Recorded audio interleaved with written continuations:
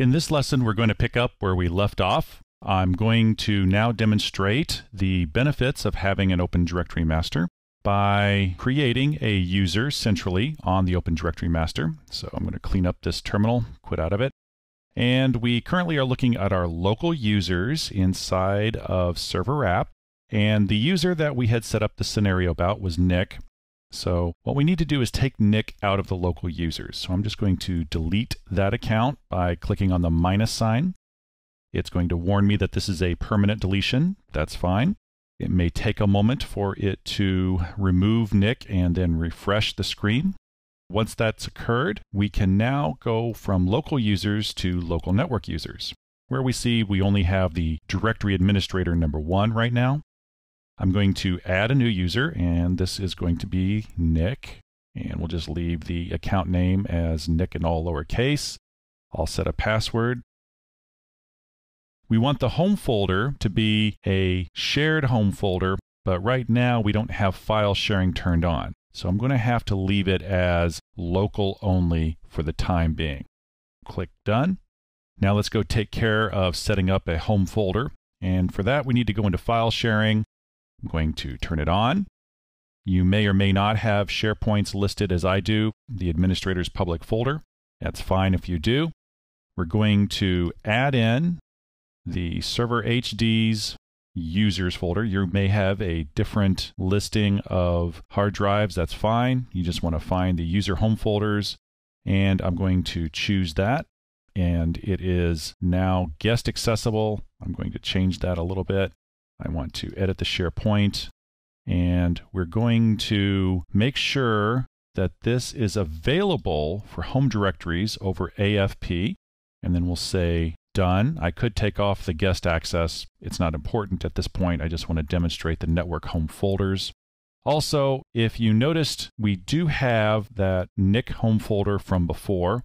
Now, if Nick was an actual user, we would want to keep that home folder, but I'm going to just clean it up and delete it. So I'm going to go to the Go menu, choose Computer, go into Server HD again, go into Users, find the Nick folder, and delete it with Command Delete. I'll have to authenticate as the admin, and that removes him from the home folders. That will be recreated though. Now, we have Nick pretty much set up, except we got to go back into his account. Just double-clicking on it will bring it back up. And we need to change the home folder from local only to users. We could put a disk quota limit on Nick. I'm not going to. We've just created a fairly default user. One other thing, if you like to, you can change the pictures for your users to reflect their different personalities. Okay, so Nick has been created there. Now we need to bind in a computer, and in this case I'll use my administration computer, so that we can test out Nick's home folder. So I'm going to remove this local Nick user. Again, we would want to track down the home folder and use it again if it had any information in it that was worthwhile. In this case, I'm just going to delete it. And we need to now go down to the login options. Now, before I click on that, remember we're in the System Preferences, and this is the Users and Groups pane. So I'm going to Login Options. Here we have Network Account Server. We need to click on that Join button. And here we can type in the name of our server, and if you click on the disclosure triangle, you will see other servers on the local network that are directory servers. You can either find an Open Directory server, as I did, or an Active Directory server. Note you could click on the button here to go into Directory Utility. We'll see another way shortly on how to get to Open Directory Utility. So I'm going to click on OK. The first message says, do we want to trust the SSL certificates from the server? The second message, if it pops up, will warn you that they're not trusted. That's because they may have been self-signed and your computer doesn't know if it can trust them or not. Here's the second message. We'll continue along. And our computer is now binding into our ROC1 server. This has made, so far, what we call a non-authenticated or a non-trusted binding. We could make a trusted binding. Actually, I'm just going to use this opportunity to skip the trusted binding. Most of your client computers, you're not going to need to do this. The SSL encryption will take care of the security for you. It's only when you're connecting in a client server that you really need to make a trusted binding. All right, so our computer is now bound in. I know this because there is a green dot next to the name rock1foamingrocks.com here in the lower part of this window.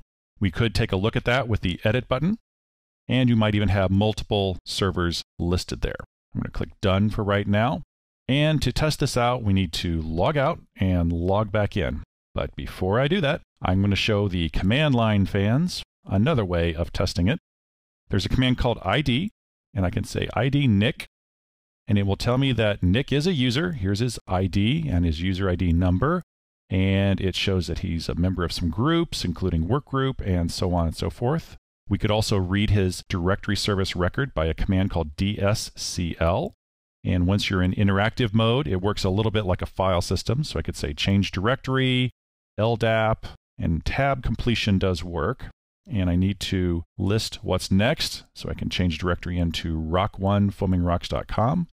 And then list what's next. We see a whole bunch of objects that we can use. But down here at the bottom, notice that just above the prompt, it says users. So we want to change directory into users.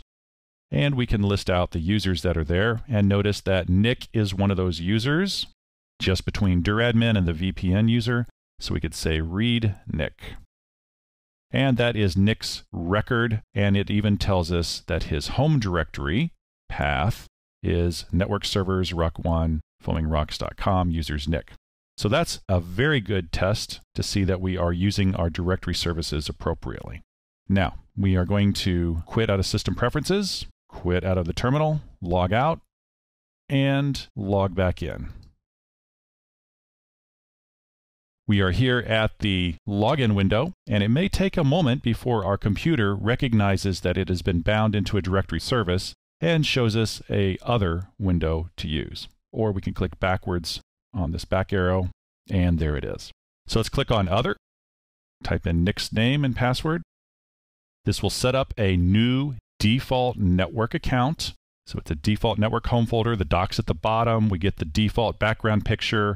The menu bar is all the default settings. So this shows that binding into a Mac OS X Open Directory server is fairly easy and straightforward.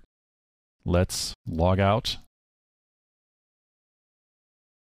I'm going to switch back over to my Rock1 server. And if we take a look in the Finder by going to the Go menu and going to Recent Folders, and we find the Users folder, we will see that Nick's home folder was recreated when he logged in. Now, that's a default home folder. We didn't save anything from before, but that's okay for this demonstration. That means that Nick can now go from computer to computer if they are all bound into the directory server, and he can use his home folder from any of those other computers. His settings will move with him. Files will move with him because really they're not stored locally. They are stored on a network file server.